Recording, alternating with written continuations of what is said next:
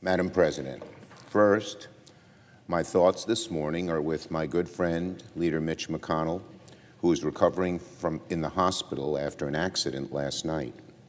This morning, I offer a prayer of strength and healing for the leader and his family. I called the leader this morning and spoke briefly with his staff to extend my prayers and well wishes.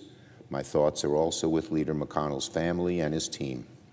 I join every single one of my colleagues in wishing Leader McConnell a speedy and full recovery.